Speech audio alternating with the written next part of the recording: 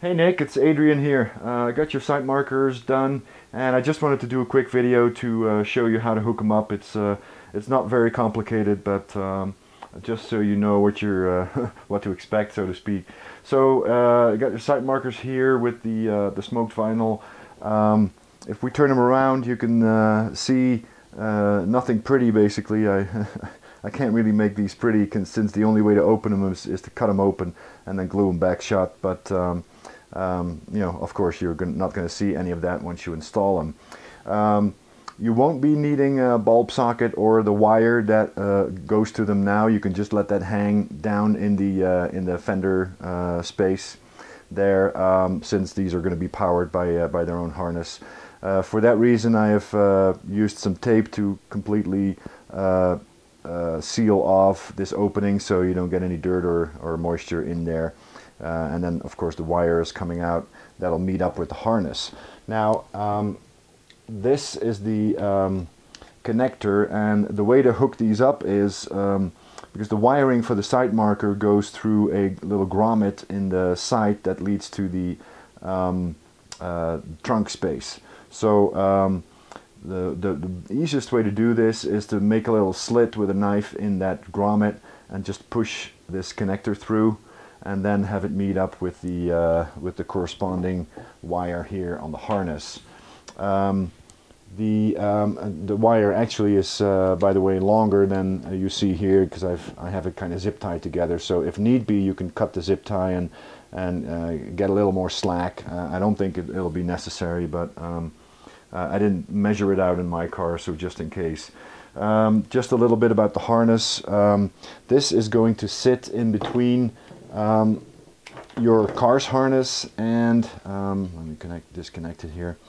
The car's harness and the bulb socket of your outer light. So right now your car's harness, which looks something like this, is plugged directly into the bulb socket of the outer light on either side. So what you're going to do is you're going to unplug it from the bulb socket and plug it in this guy. Oops. Like so. And then the other end, you guessed it, is what goes back in the bulb socket. So it basically goes in between there, and that way we can make it plug and play and get all the power we need to power this new sight marker. So let me plug it back in here. These connectors, there's a little clip on the harness side and a little notch on the sight marker side. It only fits one way, and click it into place. Never pull on the wires, obviously, because it's excuse me, it's not too hard to pull one of those pins out, and then you got to deal with that. So just be careful with that. So with all that, I have them hooked up now, so we'll do a quick demonstration. I'll start with the running lights here, and that looks like this. Now the issue I was having was with clearing space for these LED strips. So the lens of these sight markers, it has a reflective surface on the back of it, and you have to basically grind that away to make the outline of these strips visible. Otherwise it will just be diffused through the whole sight marker, which is of course not what we're after. So it's a little tricky, and you will see that you can still see a glow around it. That's just because the light does diffuse into that reflective area and shows it that way. But you know, unfortunately, I've been looking for someone who would make custom sight mark lenses for me, preferably clear ones. But so far I haven't had any luck, unless I'm willing to order a couple of hundred, which is a little much, of course. So anyway, that is that. Then so if you're braking or blinking, and I don't know if I mentioned that, but the brake and blink signal is one and the same wire in the back of the Cobalt. So although we call these switchback blinkers, they're also they will also come on when you're braking. There is a way around that, but that involves a lot of wiring on your part. So if you're interested, let me know. But I don't think it's a big deal.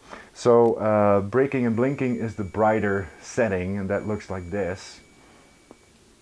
And then of course the switchback function comes into play when we combine the two. So if you have your running lights on and you're blinking or braking, then you will see that in between the blinks, if that's a word, the running lights actually turn off. So you can see it become brighter like this, and then it goes out completely to make it much more visible as you're blinking, and then when you stop blinking, the running lights come back on. So that's the functionality.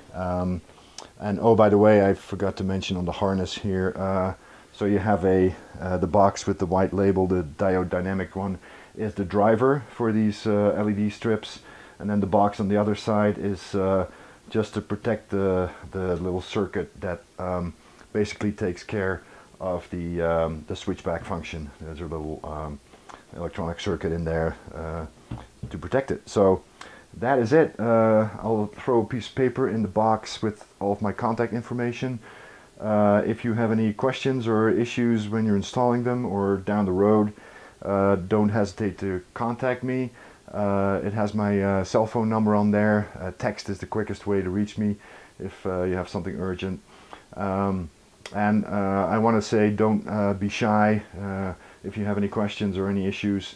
I do this as a hobby more than anything else, and my main goal in making these lights is to make sure that the customer gets exactly what they want and that it works as advertised for a long time. So I got 12-month warranty on all of this, so let me know if anything stops working. I don't think so. I mean, these products, they're made right here in Missouri, which is the only car lighting product that I know of, at least, that is completely and totally made in the U.S. and you can tell. I mean, the quality has been awesome for the 18+ months now that I've been using their products. So sorry for the long-winded story, but just wanted to go through a few things.